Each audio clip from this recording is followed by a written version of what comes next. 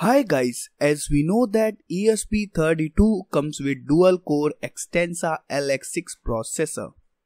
But when we use it in our projects, we only use one core. But if we use both cores together, then ESP32 can run two different processes at the same time independently.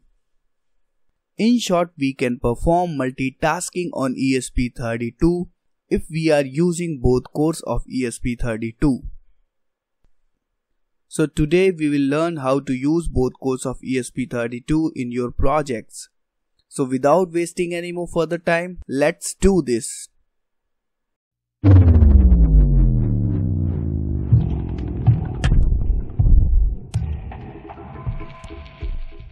So before we start this, make sure you have a ESP32 board. If not, then buy one from the link given in description. Now we'll be using Arduino IDE. So make sure you installed ESP32 boards in your Arduino IDE. And if it is not the case, then refer my video provided in card section. After installing ESP32 boards in your Arduino IDE, select your ESP32 board as mine is Lolin32. After this, you can download my code from description. So guys, whenever we run any piece of code in ESP32, it usually runs on one of the both cores. To illustrate this, let me upload this simple code to ESP32.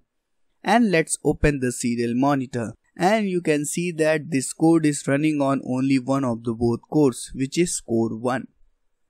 Now to use both cores, I wrote a code here, which will make the two LEDs blink independently of each other. One LED will blink every 1 second and the other LED will blink every 0.7 seconds. So I attached two LEDs at pin 2 and pin 4 on ESP32. Now let's take a look at the code. So in code, as we can see, I declared two different tasks as task 1 and task 2. Now we declare two output pins for the output. Then we will create task 1 using xTaskCreatePin to the core method. So with this method, task 1 will be created and pinned to core 0.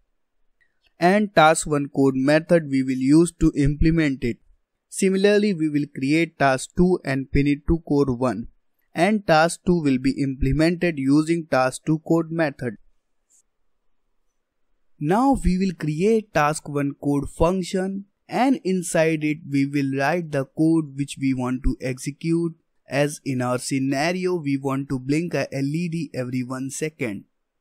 And it will print on serial monitor that the task is running on which core. And similarly we will create task 2 code function as well. And this line will print the core on which it will run. And it will make the LED blink every 0.7 seconds. So these two tasks will run independently on both cores of ESP32. So let's upload the code to ESP32.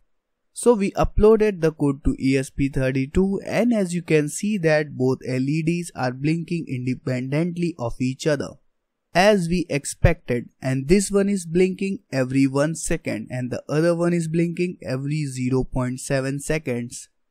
And if we open the serial monitor, then we can see that which task is running on which core. So you can use the multitasking capabilities of ESP32 with its two cores in your projects. So have fun doing multitasking projects with ESP32. So guys, that's all for today. I hope you like this video. If you do, hit like, give me a share and don't forget to subscribe. And I'll see you guys in another video of mine. Till then, keep exploring.